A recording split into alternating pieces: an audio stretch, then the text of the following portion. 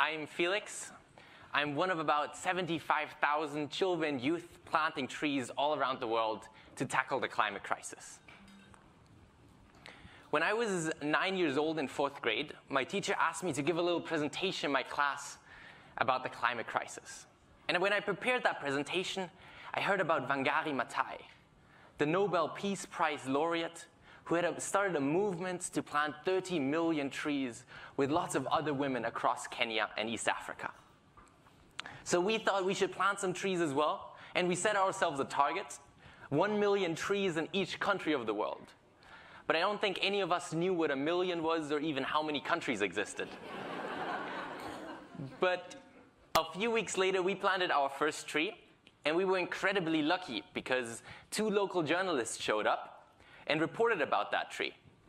And that's why some other local schools planted some trees as well. And we found a slightly older student who created a very simple website for us. And that website was essentially just a ranking among local schools of who had planted the most trees.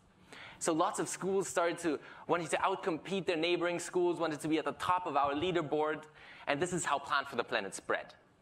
After 1 year, we had planted about 50,000 trees. After 3 years, 1 million, and children and youth all across the world started joining us and started planting trees with us. And all these children and youth started to do a lot more than just plant trees. They started giving presentations in their classes, but then also in front of Rotary clubs. They started talking to their mayors and other government officials. Many spoke in front of their national parliaments or had sit-downs with their presidents. And on 3 occasions, our members have even spoken in front of the UN General Assembly. And I want to just tell you one example. This is Jana. She's 12 years old. And a few months ago, she gave a talk at a conference just after the CEO of Deutsche Bank and her governor. And people were so impressed that journalists only reported about her. And a few weeks later, she got an invitation from her governor for a sit-down meeting.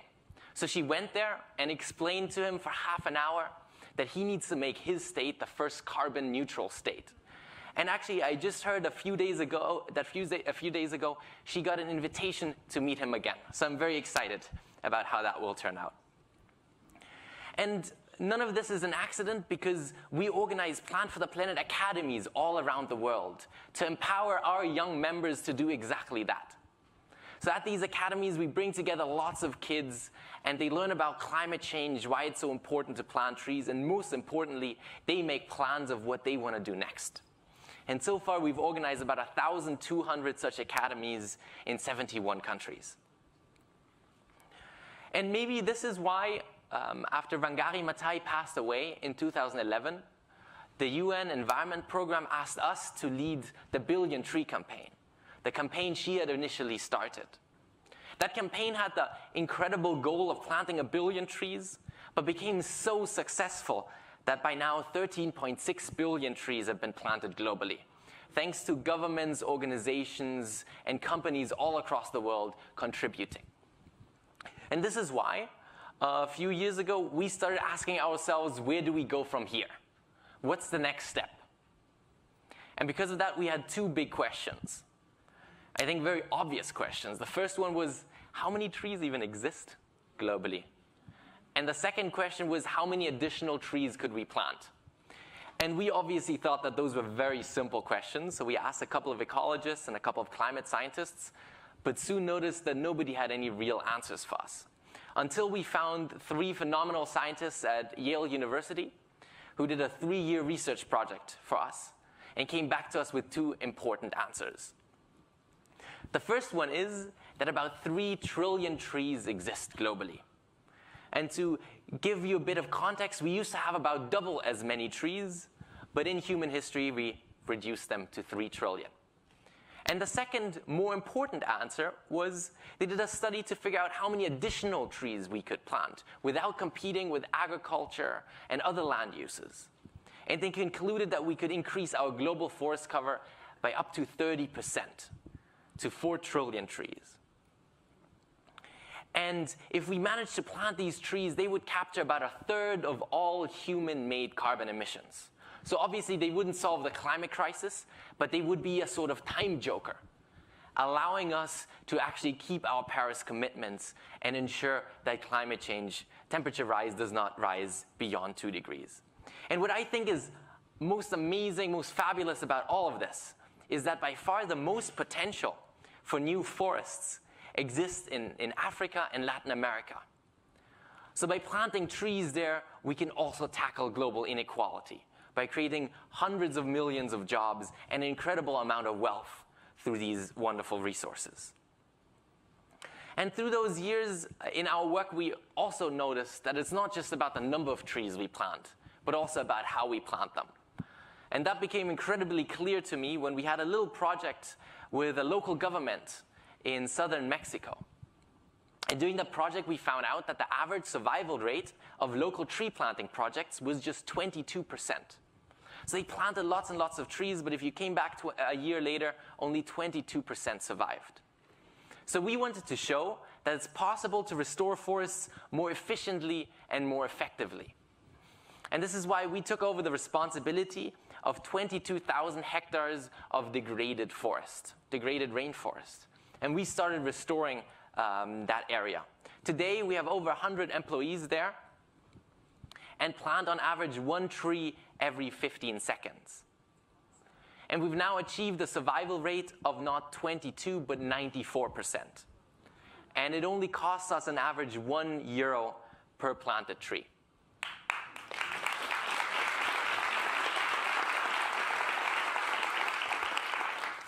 So how do we fund all of this? Obviously, we've got private donors, we've got some companies helping us. But the main way we fund our trees is actually chocolate. And this started about 8 years ago when we wanted to do a project with the German chocolate industry. But not a single company wanted to support us. And this is when one of our members, Max, I think he was like 11 at the time, said, let's make our own chocolate. And of course, we all laughed at first. But this turned into the Change chocolate, which is, of course, fair trade and carbon neutral. And with every 5 bars of the chocolate, we can plant a tree, because the entire profit from the chocolate goes directly into tree planting. And it has now actually become the most sold fair trade chocolate in Germany.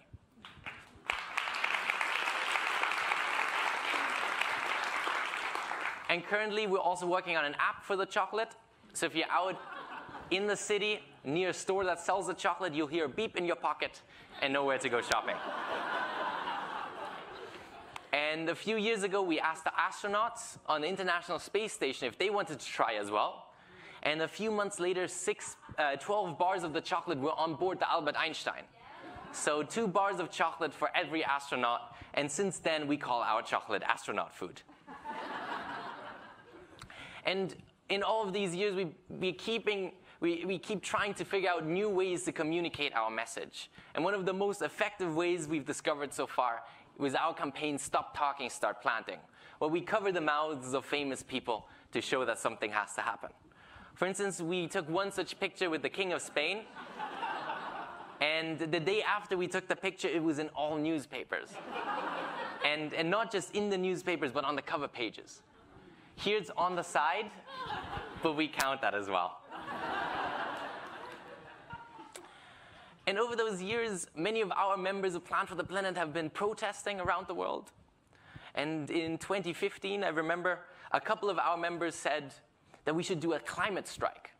We should not go to school and strike instead, to show how serious we are about this. And so we tried it.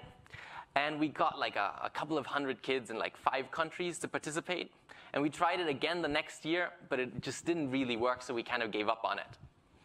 And then a few years later, this girl, Greta Thunberg, comes and has a similar idea, but does it much, much better.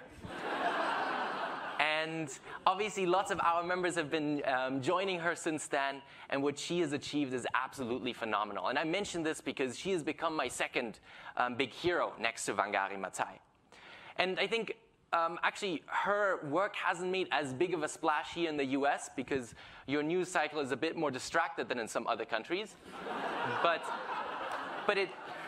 it's made a huge difference in Germany.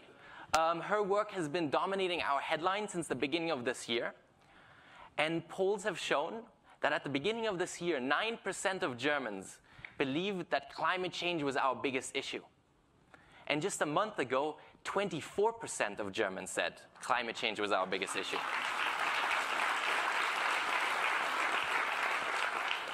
And that was all thanks to her and all her supporters. So one last thing I want to tell you.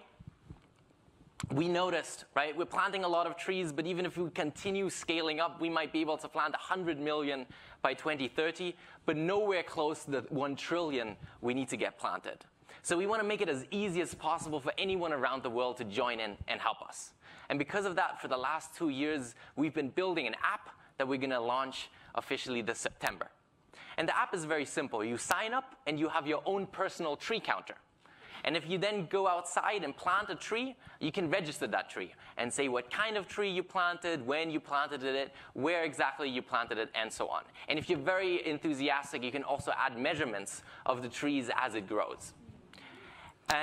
But there's obviously a lot of people that might be too lazy to plant trees themselves or just can't plant trees themselves. So what these people can do is they can go in this app and discover tree planting projects all around the world.